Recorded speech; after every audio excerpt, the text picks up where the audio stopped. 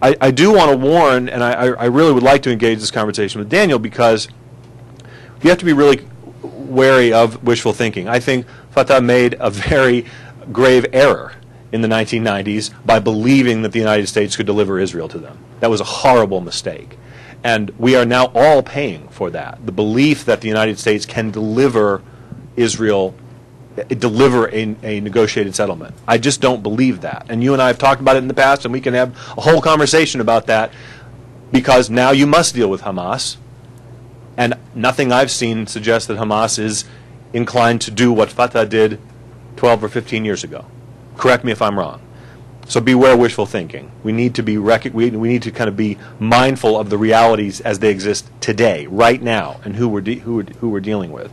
The second point is, having said that, I still believe that it's an absolutely crucial issue to the war on terrorism. I don't dispute that for a minute. It's just I'm much less optimistic in the short term about resolving it through negotiations. I think there are other ways to do that. We could talk about it.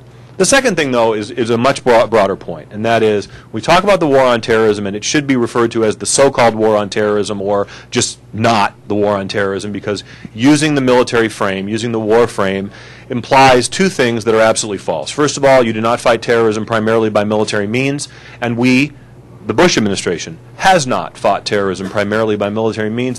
My favorite example is the 14 high-value targets that are held in Guantanamo, who were previously held in the secret prisons, including Khalid Sheikh Mohammed and Ramzi bin al-Shibh. Not a single one of those 14 were captured by the U.S. military. Not one.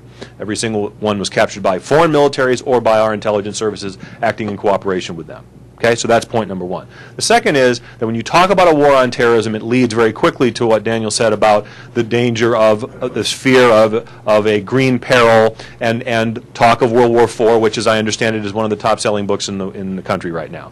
And that is a very, very dangerous frame for us to be waging this conflict. This is a problem, a serious problem, a problem to be managed. It is not World War IV unless we make it World War IV.